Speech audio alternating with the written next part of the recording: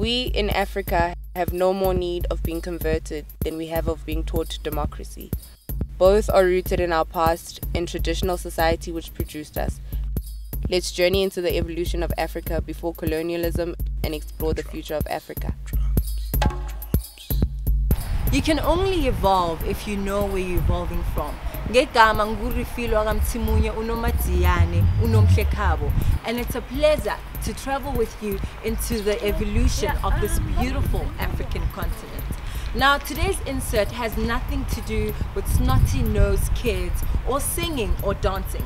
Not that we don't want to acknowledge the fact that Africa has a high poverty rate, or that we don't want to embrace our Africanism through dancing and singing.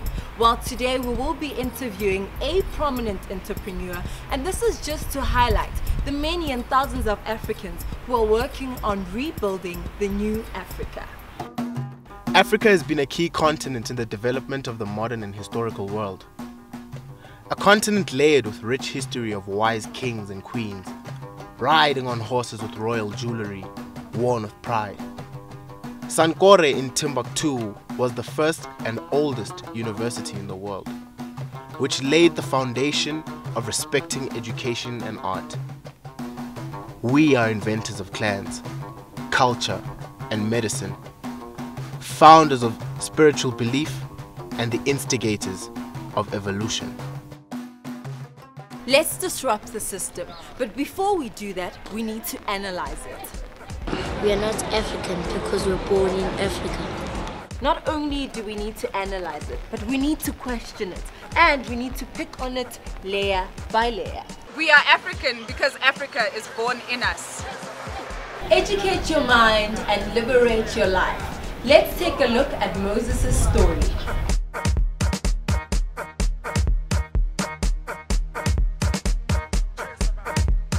My name is Moses Madikela Mutaung. My company is Madikela Engineering Solutions. It specializes in energy efficiency and renewables. I started in 2009, but throughout my working career, I've always wanted to be an entrepreneur. I've never been just satisfied working for somebody. The company started focusing in water efficiency, and then it transformed in 2010 to an energy efficiency company. And currently, we're now looking at renewables, focusing on solar and biogas.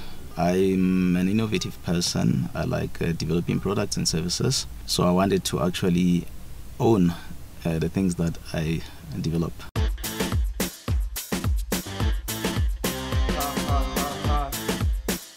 Being proud about being African is about knowing that Africa is actually blessed with a lot of mineral resources. It's blessed with also natural resources like sun, wind, things that we're trying now to harness into bringing the energy era or renewables energy era in Africa. So Africa is actually blessed with all these things.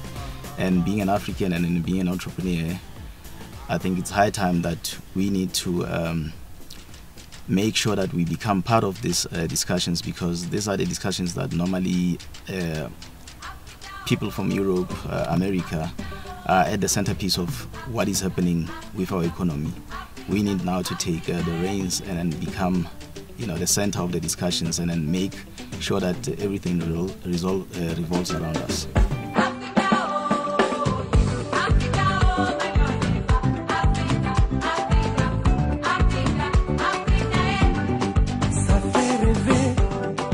We are not African because we're born in Africa. We are African because Africa is born in us.